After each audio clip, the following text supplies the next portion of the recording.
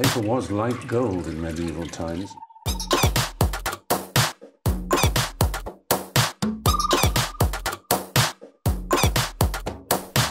Oh, not tobacco, sugar. That everything we thought we knew about the world might turn out to be completely wrong. Almost 1 million people have been trafficked across the Mediterranean Sea to Europe in 2015 alone, while an estimated 25,000 people have disappeared or died in the last decade after their vessels sank somewhere between Africa and Europe. As EU nations struggle to cope with a historic wave of migration via perilous land and sea routes, the ruthless trafficking of human cargo across the Mediterranean risks turning these crystalline waters, once the playground for the rich and famous, into a cemetery at sea.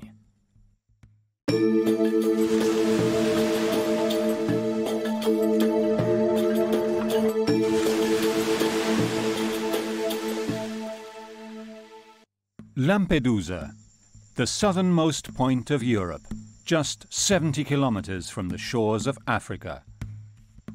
Kos, one of the Greek islands, just 5 kilometers from Turkey.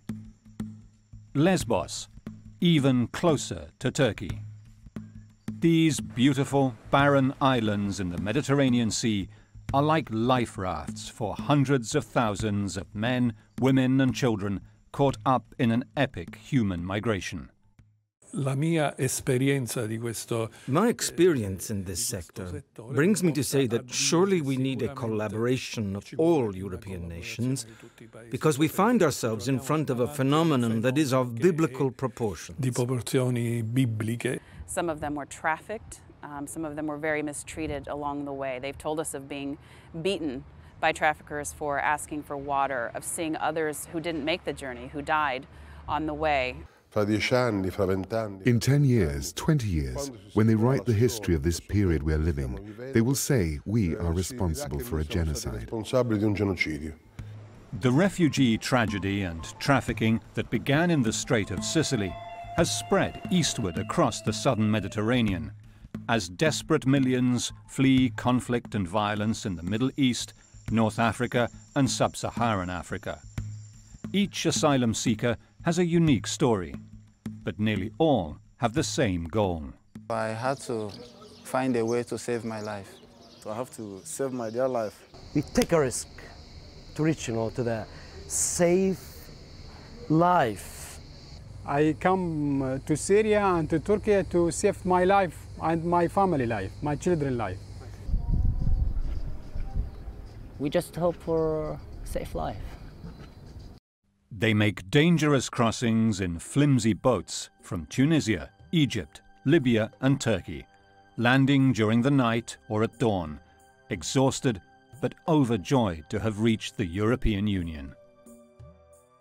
The mass migration across the Mediterranean in the years since the Arab Spring in 2011 has presented Europe with a moral and political dilemma that threatens to tear the Union apart.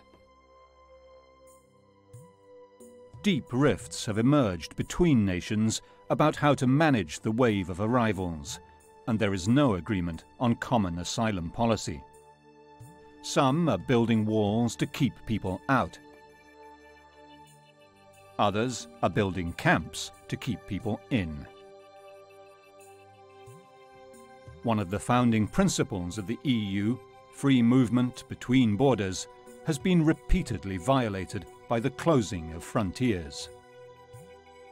Where did it all start?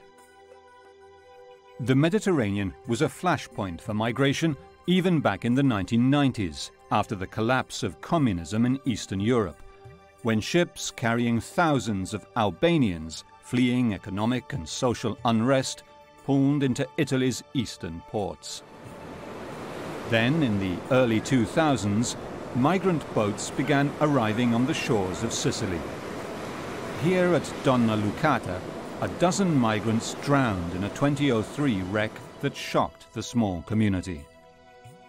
The victims lie in unmarked graves, in the peaceful Sicilian cemetery of Scicli. The tragedy was repeated again in 2005 and again in 2009.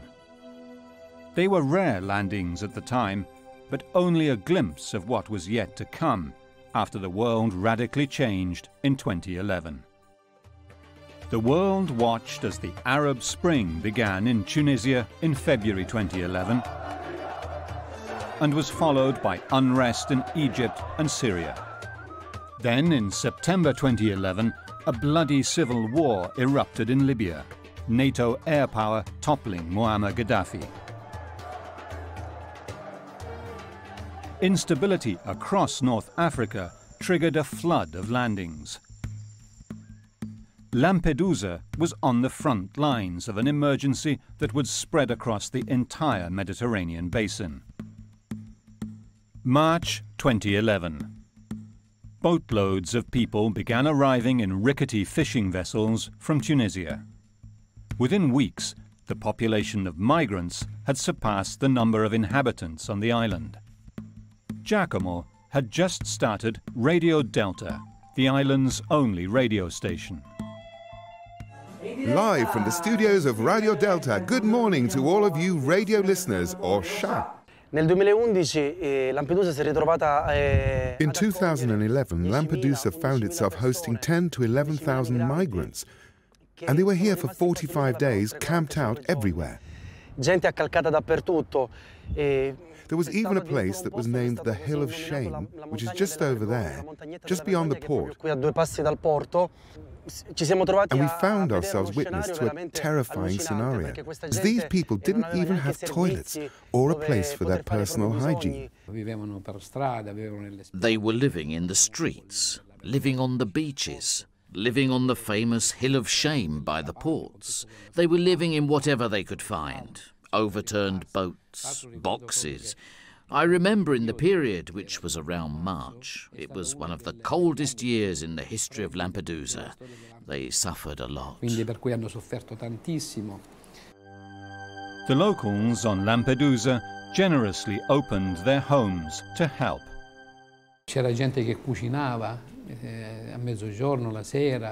There were people cooking at midday and in the evening. The centre was overflowing, and they brought the meals to where they were living, to the beaches, to the maritime station. But they were simply too many. all'area marina protetta, alla stazione marittima dove sono stati in parte, ospitati, ma erano troppi. But the tiny 30 square kilometre island of Lampedusa, with its 6,000 inhabitants, simply couldn't cope.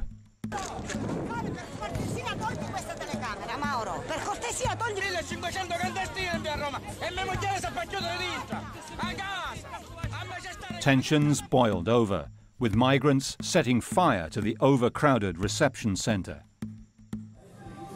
Those who worked inside the camp at the time had survived a previous arson attack 2 years before. It was pure madness. The fire started, and you couldn't see anything because there was black smoke coming out everywhere. And we saw these flames getting higher and higher in a terrifying way. The air had become unbreathable, so we all started running out, and we got out intoxicated by the smoke and fumes, but we made it. Then, in 2011, there was another one.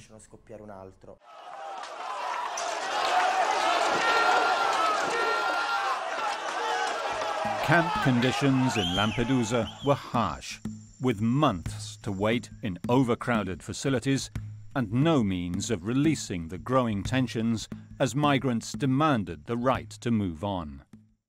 Surely these people, who were closed in there for 3 months without even a television, and their only outlet was a soccer ball, these people eventually lost it.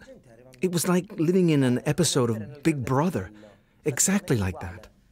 The government was finally forced to respond and sent ferries to take some people off the island. This was just a first wave of migration across the southern central Mediterranean and was to be followed by tragedies and tensions of increasing magnitude. Over the 4 years since the Arab Spring mass arrivals, new routes have developed via Greece and the Balkans. After the fatigue of hundreds of kilometers of travel, followed by the terror of a sea crossing, comes the frustration of confusing European bureaucracy. The chaos and waiting that migrants endure once they arrive in Europe created flashpoints across the Mediterranean. Till now, there is no solution for Syrians. They said, we are sorry, Syrians have to wait, While Syrians fleeing civil war are often allowed to move on quickly, Africans and South Asians can languish for years as the bureaucracy runs its course. For me now, I spent 1 year, 4 months. When you have to wait for 1 year. Je ne sais pas, je ne sais rien. On ne m'a rien dit. Si tu as un problème, viens m'expliquer. Vous avez quel problème, Les capitaines sont partis. Nous, on a assis. Emiliano Abramo offers support to migrants in the Sicilian reception centres through the Sant'Egidio Catholic charity. These long waits, a year and a half, sometimes 2 years, bring a migrant to suffer this situation a lot. They aren't able to explain what an asylum request is, that they are in a reception center and cannot work, that they did not become rich like maybe the family believes they did. So often, even these ties are broken. They lived a tragedy before even arriving at the ports of Palermo or other Sicilian cities. And then they have to wait years, a year and a half, just to have the right to stay in Europe. Only some of the migrants are allowed to stay in Europe. Some are expatriated. Some escape, or worse. If the asylum request is positive, they start a new story. But if the request is negative, it is truly a drama. A drama to the point that last month, a 29-year-old Pakistani hung himself when he found out that the outcome of his request was negative and his trip had been meaningless. In 2013, Pope Francis visited Lampedusa to show solidarity to the island and refugees seeking safe haven there.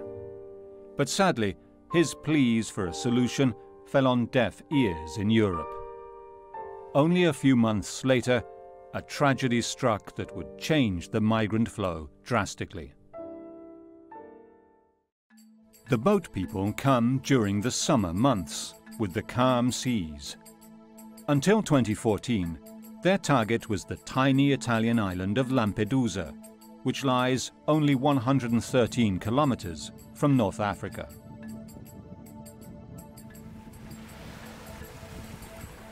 This white, sandy beach was declared the most beautiful in the world shortly before, just a few meters away, a migrant boat capsized.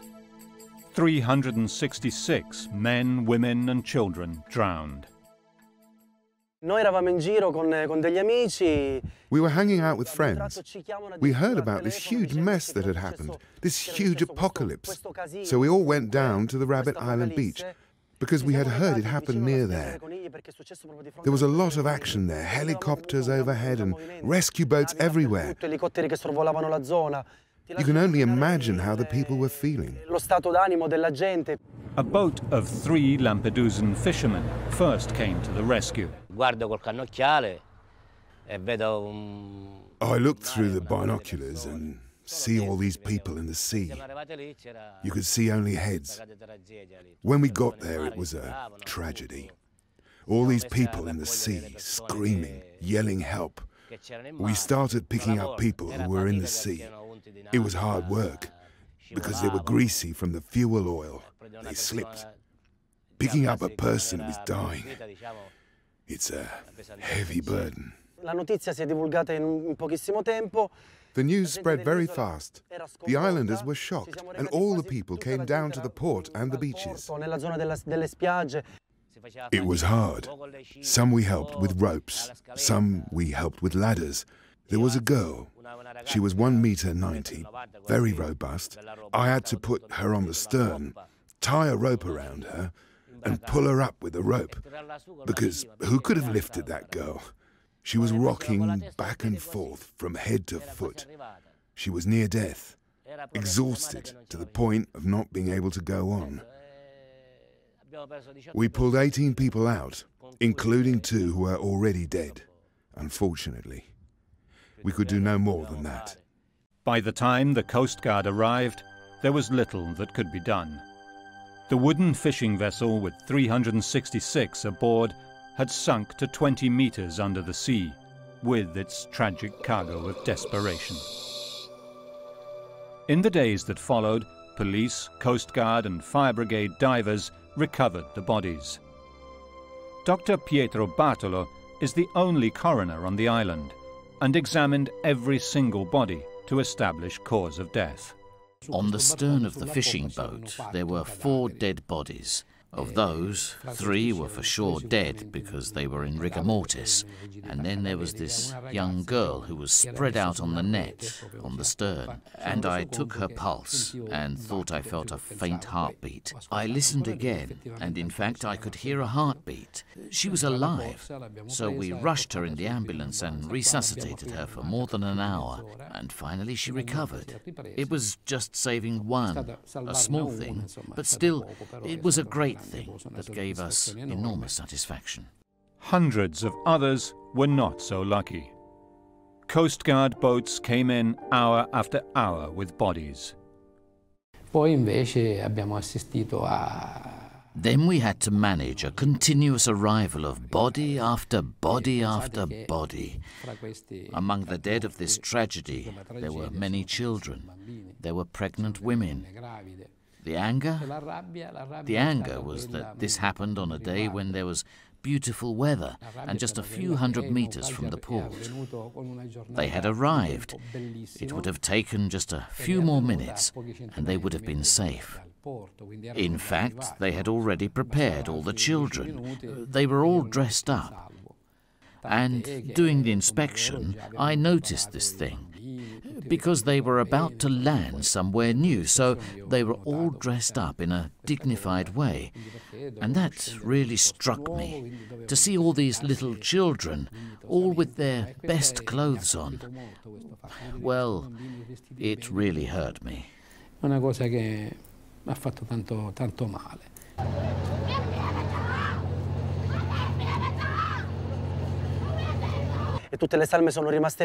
All the bodies remained there until they were loaded onto the ships and taken to Agrigento, where they finally had their dignified burial. In the new cemetery of Agrigento, as in dozens of other cemeteries scattered across Sicily, the unnamed migrants are buried as numbers.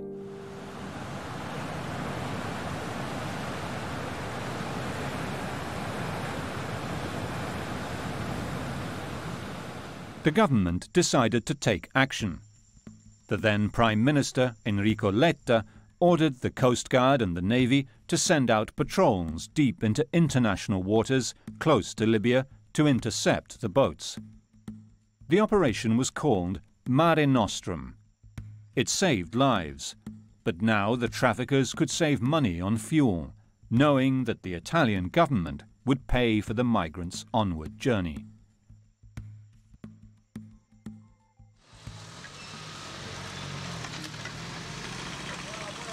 Palermo. Here in the bustling heart of the gritty Sicilian capital, Italian prosecutor Maurizio Scalia opened an investigation into the Lampedusa disaster. We began a series of activity with wiretaps, using telephone numbers of these subjects. The Palermo prosecutor's office became the hub of an Italy-wide investigation into the network of smugglers trafficking migrants across the Mediterranean and onwards towards the north. We heard live the organizer of this trip, where 366 people died, who in some way confessed during the course of a conversation with another trafficker to have organized that trip.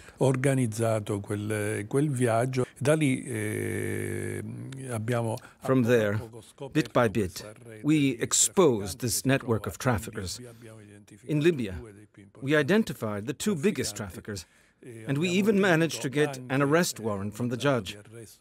But evidently the political situation in Libya is very unstable, so we were not able to carry out the arrests. Poco stabile e quindi non siamo riusciti ad eseguire queste misure cautelari.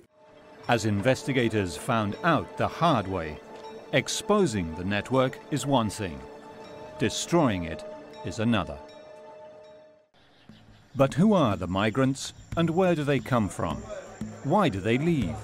Most are fleeing violence, terrorism, religious conflict and war. Unfortunately, the rebellion there, I decided to leave Casamas because I cannot go back to Gambia. So I decided to take this journey. They are fighting in Nigeria also to ask me to do what is not under my religion because I'm a Christian. I have a problem because my father is a politician and he got himself into one mess or the other because of politics.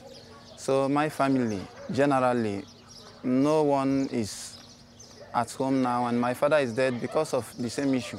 La population voulait manifester, eh bien, ils ont arrêté la population de ne pas se manifester. Et ces jours-là, ils ont commencé porte à porte, ils ont fait, il y avait des morts et plusieurs blessures.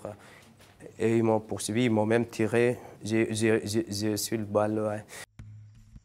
The wars in Syria, Afghanistan and Iraq have displaced millions, mostly to Lebanon and Turkey. More than 700,000 people have taken to the narrow straits that separate Turkey from Greece. They then continue up the Balkan route toward northern Europe. Go to market, you afraid. Somebody will come take the boat and you enter inside the people and bomb it and kill the people. Small girl, small boy, women, anything, men, that means for shops. What do you do? This kill and this kill.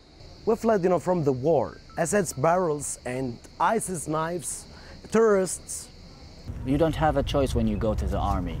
You have two choices. You have to choose one of them. You don't have any third option. You have to kill or to be killed. Others are fleeing famine and abject poverty. Abdul Lahab was kidnapped from Abidjan and sent to work in the mines of Mauritania, where his civil rights were denied for one simple reason. Je suis parti, je suis venu à la police, il dit non, parce que j'ai un problème, comme ça. Il m'a dit quoi, le policier, le commissaire, il m'a dit quoi, parce que tu es noir. From there, he moved on to Mali, Niger, Libya. The sub-Saharan migrants are trafficked from one heartless smuggler to another, all the way up through Africa, including a dangerous journey through the Sahara Desert. Almost 4 to 5 days I'm in the desert before I reach Libya. So it was really a horrible journey, without no food, without no water. What I see in the desert, I don't think I will ever saw that in my life again. Definitely. So many people died, so many people lost their life. Well, our car was robbed by the rebels in the desert, and at the end, by God's grace, I was the only one that succeeded. The rest actually was saved later and returned back to Niger.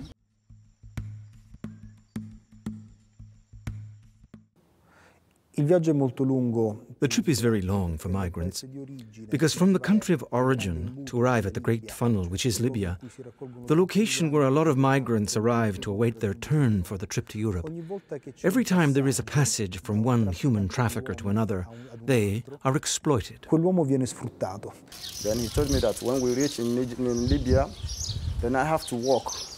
If I'm walking, I'll be walking under him. until that money is completed.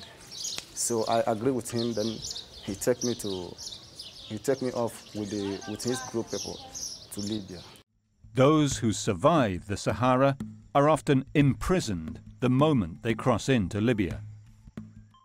I have no document. I was arrested by Libya soldiers. While I was going to Tripoli, I was caught by the soldier and taken to prison. They take me to prison. J'ai montré mon passeport parce qu'il n'y a plus de papier de Mauritanie déjà. J'ai montré mon passeport. Mais il dit pourquoi il m'a me caché pour rentrer. Non, je n'ai pas de main. D'accord. Vous êtes comme 35 personnes. D'accord. On va en prison. The police usually ask for a document. And if you don't have a document, you go to prison. If you have a document, they ask for a stamp. And if you have a stamp, they rip out the page. And you go to prison anyway. Gadron, that's where I arrived. But when we arrived there, we went to prison straight. Then on our way to Tripoli, we got the soldiers on the checking point. Then they arrest us, ask us for documents. Then we said that we don't have anything. Then they take us from there to prison. It is the same story for most Africans, who once in Libya are imprisoned and then requisitioned by powerful locals to work as slaves. They cross kilometre after kilometre, impervious zones of the desert. They arrive finally in Libya, where for weeks and months they are subject to violence and harassment. What they ask from people is money. Then me, I have no one who to pay for that money for me. So in that prison, because I was among the youngest, what I have to do is to clean the environment. I'll be there cleaning the environment, doing nonsense rubbish works there. I have to do it. I stayed there for 3 months in the prison. Then I was helped by one soldier. He said he have Lawaju. If he rescue me out of the prison, I will work for him. Then he will do my Libya document for me with the work I will be working for him. They needed me to do so many electrical work in that prison yard. I did it and they promised they will leave me. And so you become a slave. Often they are penned in with fences, like cattle. On m'a pris à le mettre dans un campement. Il y a 1500 personnes dedans. 1500 personnes, on peut nous tous en mettre dans la chambre, ça ne paie pas. Après, on a fait 6 mois, comme ça. You'll be in torture, harassment, no food, or even if you have to eat, it will be once per day. So it's crazy. Il y a 2 mois, on a fait en prison. Par jour, on mange un peu. Et l'eau, il y a celle dedans. On boit ça. Même, il y a les gens qui sont venus ensemble, sont malades à cause de l'eau là. Even for the lucky ones who break out or work their way out from prison, Libya is lawless. No one is safe. In Libya, everybody is carrying gun. You don't know who is soldier, you don't know who is individual man, you don't know who is civilian, you know. In Libya, they are all the same. He tried to confront them, but they are with guns. They decided to shoot him. Yes, yes. So it was like crazy. So, yes. And the brother, so unfortunately, he dies there.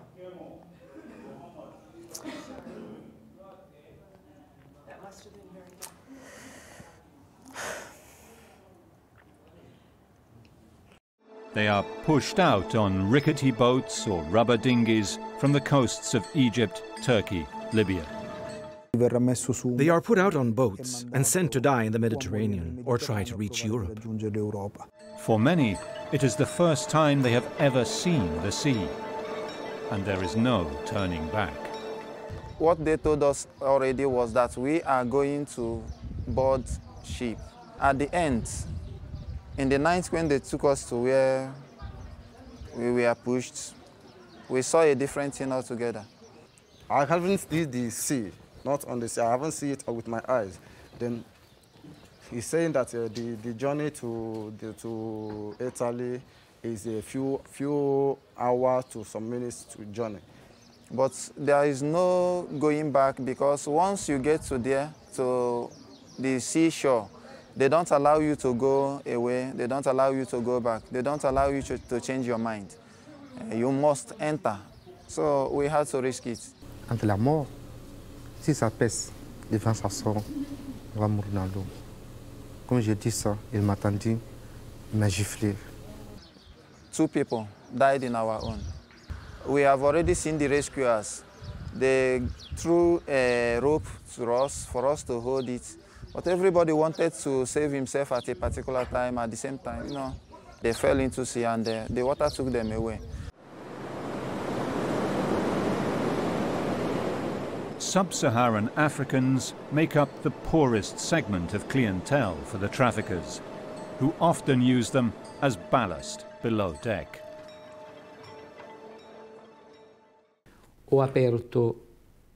I opened the hold and went down and was walking on the dead. There were 25 corpses that had been closed in the hold just as ballast.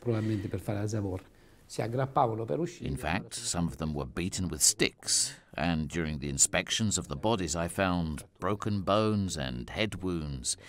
So they closed them down there, and they died there in a matter of minutes. The poorest black Africans, who are used as ballast on larger boats, often die from suffocation due to engine fumes, or drown if the ship goes down. But on the top decks, traffickers pack the boat with higher-paying passengers who have already paid for the trip. I sistemi di pagamento sono assolutamente primordiali, basati sulla fiducia. The payment systems are absolutely primordial, based on trust, known as the Havala method. And in fact, we can't get to the organization from a financial way. It is a patrimony that has a minimum risk for their investment. If there is a shipwreck, in any case, the money has already been deposited. Un naufragio, ormai il denaro è stato incassato. Each leg of the journey has a price. 700 dinars. 1,300. $1,000. 2,000, 1,000 euro, and come by point to coast. We determined that the trip from Eritrea to Libya is approximately $5,000.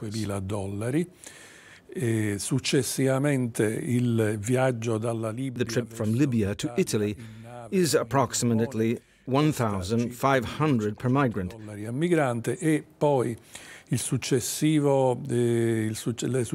tappe and the successive steps from Sicily to the center of Italy and toward North Europe costs approximately 2,000 euros. Circa 2.000 euro.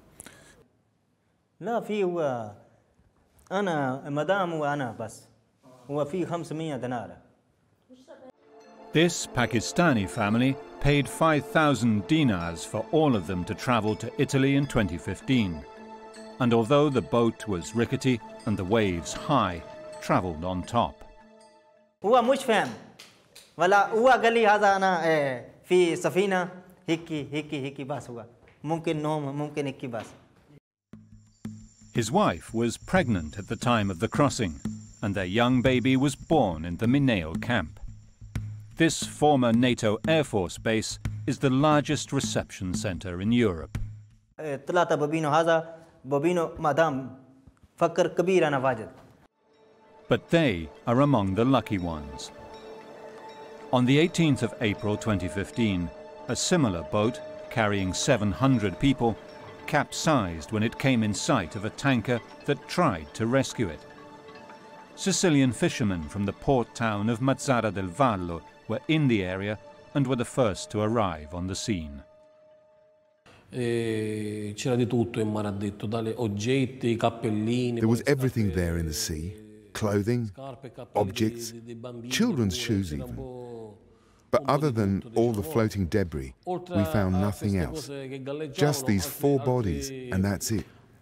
Altri corpi non ne hanno trovati, hanno trovato solo questi primi 4 e poi basta.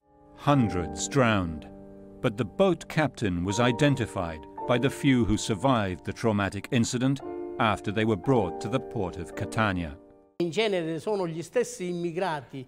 In general, it is usually the migrants themselves who indicate to the police who are the ones who were the captains of the boats, who are responsible for terrible crimes in the Sea of Lampedusa. For example, they throw in the sea those who protest, who are sick, the women who yell, or the children who cry. Chi protesta perché è ammalato, le donne che gridano, I bambini che piangono. These seem like stories we hear from the concentration camps of Dachau and Auschwitz. Tensions with Libya are high, making any attempt to arrest traffickers impossible. The fishing community of Mazara del Vallo is one of the largest in the Mediterranean, and the boats fish in international waters off the Libyan coast, where their nets get caught on sunken vessels and they risk being targeted by Libyan gangsters. Domenico has lost one of his ships to Libyan militias, but luckily was able to save the crew. A noi sono venuti con un battello, con un piccolo battello. They came with a small boat full of machine guns and hand grenades. They sequestered us and brought us to the port of Benghazi. And after a month, after various negotiations, we left from there with a boatload of money, and we had to pay these militias, because otherwise they would not let us go. Perché se no non ci facevano uscire da lì.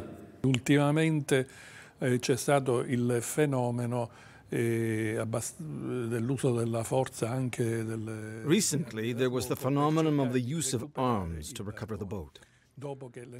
After the Coast Guard ships have rescued the migrants, they get close to the traffickers' boats, shoot against our boats, and try to recover the dinghy.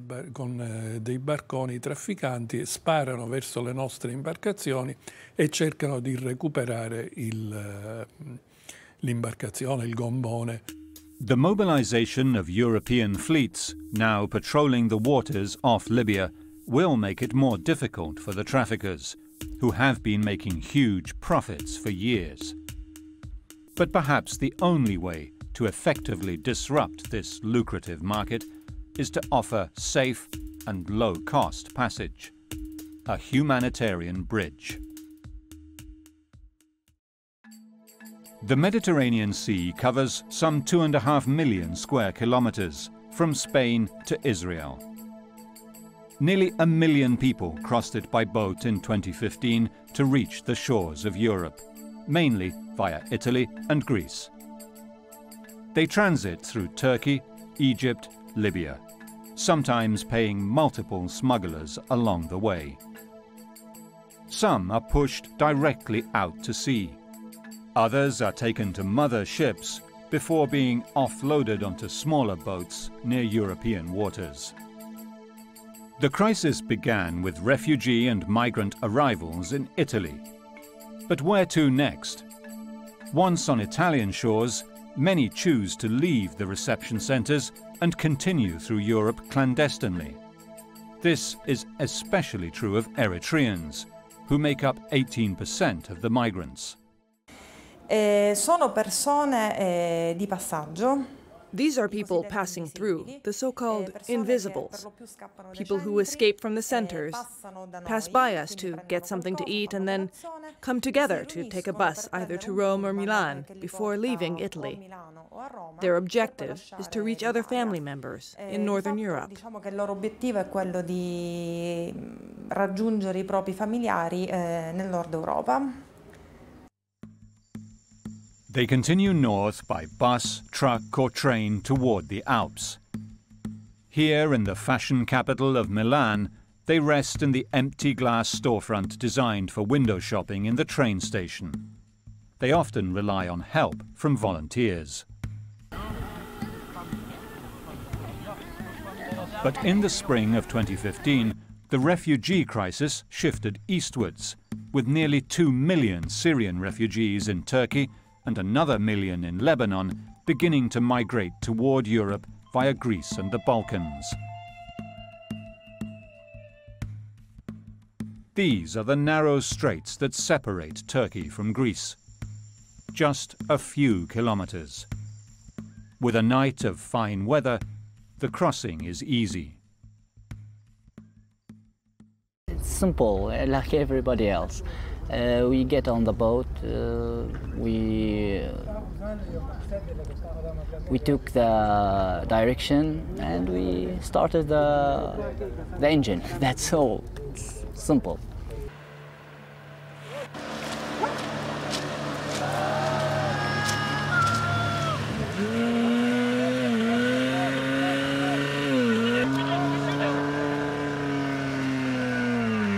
Every day, dozens of such boats land on the shores of the Greek islands close to Turkey.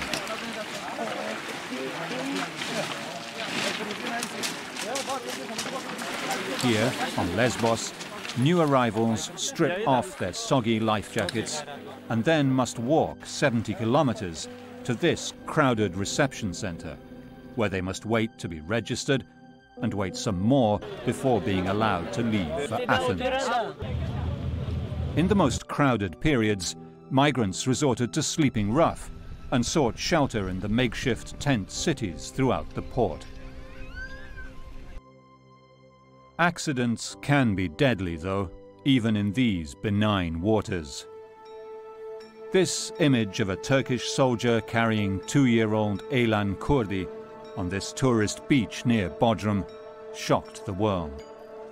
Since then, dozens have drowned in these same waters. This is the remote Turkish beach on the Akiarlar Peninsula where the boats leave from.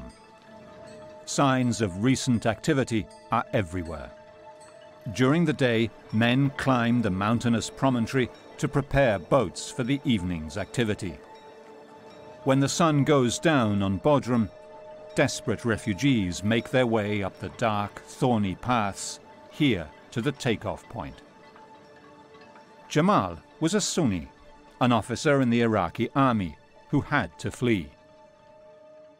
I work in the Army Iraq, officer in the Army Iraq, and that's danger for me to stay in Iraq.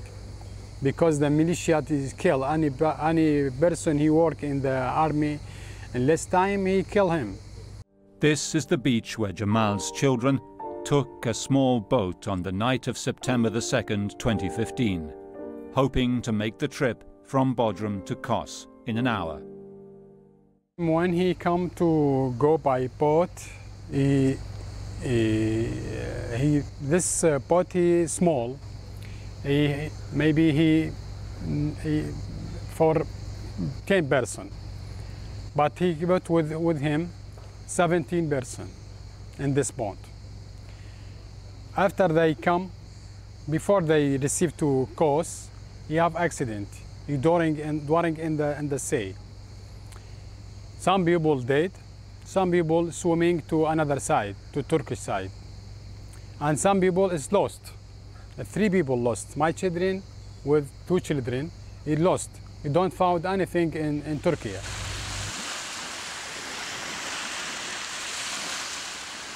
Others were more fortunate, like these Syrians and Iraqis who had just landed at dawn on the 18th of September 2015. We see all the water is on the boat, and we all the people we thinking we will be die. Just I want from the God to save all these people who came from Turkish. We won't be in a place safe. This is all we need. For those who do make it, the welcome on Kos is quite different from the reception they receive in Italy.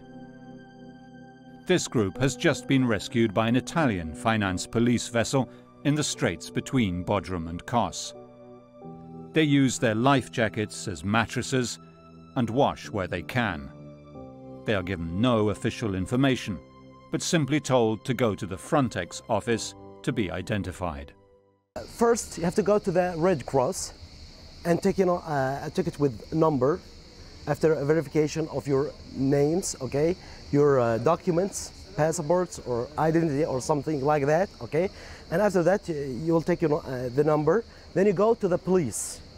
You will find them on the list of the police. Although these islands are part of the European Union, the fingerprinting is not recognized by the rest of Europe. and Greece refuses to give them refugee status. In Italy as well, migrants often will do anything to avoid being fingerprinted. The fact is, the adults, as well as the minors who come to us, they are escaping from the centers. They don't want the police to take their fingerprints, because they don't want that the bureaucratic process of the asylum request is started in Italy. It is an unspoken understanding in the southern Mediterranean. Greece and Italy don't want them, and most don't want to stay in Greece or Italy. If there is opportunity, in Italy I stay. If there is no opportunity, I find my way out. I think we will go to Germany. I would like to go to Austria. Or stay in Austria or go to Finland or Sweden, any place. My children, when I lost him, he wanted to go to Germany to play football because he played football. International volunteers have arrived on Greek and Italian islands to try to help. One group, MOAS, even chartered their own rescue yacht and staffed it with Médecins Sans Frontières. But the sheer scale of the crisis is overwhelming. We start in the morning with breakfast. We take care of personal hygiene issues, and then do the distribution of clothes, which we collect from private citizens. Well, in the morning then we go along the coastline and give them like dry clothes, some water, some like food, because they are hungry and thirsty. And then at 11:30 we go to the police station, and most of the men are waiting there to register themselves. And we give some water and a fruit, like an apple or orange. Migrants from Africa sometimes arrive barefoot, then are checked for scabies and infectious diseases at the Italian ports where they arrived. On Kos and Lesbos, these Syrian and Iraqi families arrived well-dressed and ready to continue their voyage north. But in both Italy and Greece, new arrivals are supposed to receive authorization and their paperwork before moving on.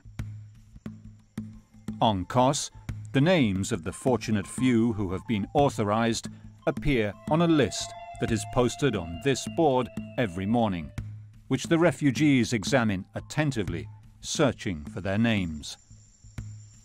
The queues in front of the police station are long, and tempers flare as conditions are harsh.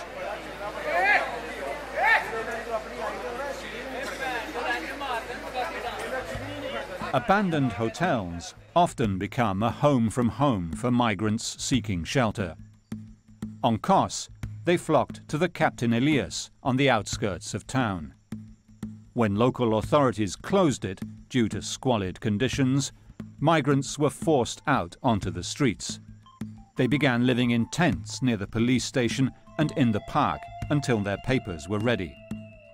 The park became known as the jungle.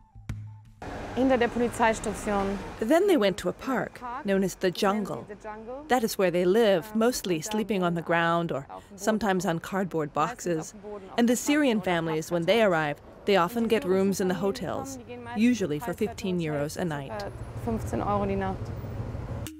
And it is this way that pristine beachfront destinations across the Mediterranean, once reserved for wealthy tourists, have become the starting point of the most desperate, epic migration crisis Europe has undergone since World War II. When the vital paperwork comes through at last, refugees can move on to the next phase of their long march. About 24 hours to Macedonia, then maybe 7 to 10 hours to Serbia. Then we get the Hungarian borders, the most difficult border. And there is the problem and the hardest part of the journey. While Syrians are financially better off and can find places on the ferries that carry refugees to the continent, the drama of less fortunate migrants often leaves them vulnerable. This young man travelled on foot and by bus from Pakistan to Istanbul. 100 Pakistan. in road, sleeping. He paid $1,000 to go to Greece, but was told by smugglers he could not continue because priority was being given to Syrians. You are not coming to Akialar. Ne? You are Pakistani. Ne Pakistani joke. Pakistani money where you send you. Now he's out of money and is stuck at the Bodrum bus station. This is his bed. Investigators say a growing concern is that smugglers' networks extend into the heartland of Europe. In genere, quando arrivano in Italia, già... In general, when they arrive in Italy, the migrants already have the cell of the trafficker who is going to take care of their trip to Central or North Italy and then into North Europe. They contact them and sometimes have them escape from the reception centers. Dai centri di accoglienza. Organized crime is also finding ways to profit from lethal trafficking of human cargo. One infamous mob boss in Rome even boasted that migrants were a more lucrative trade than drugs.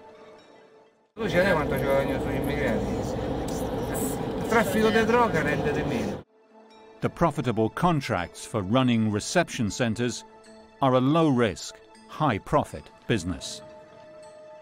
Children traveling alone are among the most vulnerable. Sometimes they fall prey to prostitution or organ harvesting rings. The lucky ones are taken in by state welfare or charity organizations. There is certainly a torpid network of trafficking of children's organs who are taken and used by these death merchants and then only later taken on to the second reception, the so-called second reception. These teenagers have been through so much to be so young. One teenager I spoke to, he talked about just wanting a home, a place that his mother and his brother and he could live. Unfortunately, they were separated. When he left, there was fighting. He had to run for his life. He doesn't know if his mother and his brother are alive. But we just spoke and he talked about craving that, of having a home that they could live in together. Others want to rejoin their family, to just be able to call them, to have a settled life. It's a very basic set of needs that people want because they've been away from home. You have to keep in mind it's not just weeks. In some cases it's months, it's maybe 2 years. Abbiamo avuto diversi minori. We had various minors who asked us for first aid or sanitary help because they had scabies or dermatological problems. We offered to take them to the hospital, but they refused because they don't want to be identified. Loro si sono rifiutati per paura di essere identificati. The families who are fleeing Syria have seen incredible amounts of violence. The children who lived in Syria have seen people shot, have seen, often been the victims of violence directly themselves. So as that conflict has gone on for more than 4 years, you see that people have been through these very traumatic experiences, even young children, the pictures they draw. It shows what's pushing them out of Syria into neighboring countries, but also to make such a long journey. Although introducing illegal immigrants into the European Union is a crime, punishable with jail sentences, where there is demand, market forces are insurmountable, making the crisis unlikely to wane until stability is achieved in the countries of origin. There is no choice, mister. There is no choice. Even if you die under barrels, okay, or terrorist attacks, or cross the sea with its dangers to go to the safe land. When I go for a walk before 2006 with my brother and my father, some people come in 2 motors and you slay me and my brother. My brother, you take 5 gun, 5 shooter, and me 1. Yeah, but God, you keep me and my brother and remain for life. This is my life in my country. The men, women and children who leave conflict-torn areas of Africa, Asia and the Middle East for Europe certainly do not risk their lives for purely economic reasons. Everyone has a compelling reason to leave their homeland to find safety elsewhere and risk losing their lives along the way. When you go to Italy, you have freedom forever. When you die in Libya, you die. When you stay in Libya, no more freedom. Because Libya, today negative, tomorrow positive. When you are here, you might die. When you are here, you might succeed.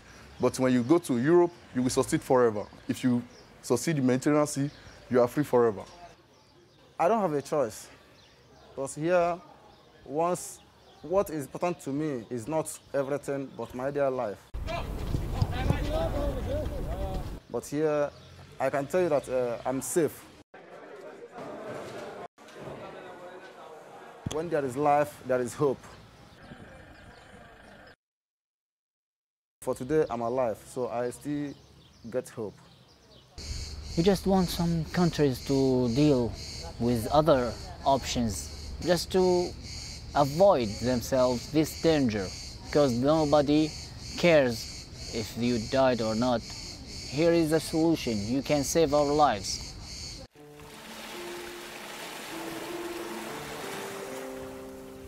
Unless the international community acts soon to provide safe passage for refugees and prevent lethal trafficking of human cargo, thousands more will die, taking their hopes and dreams with them to the bottom of the Mediterranean Sea.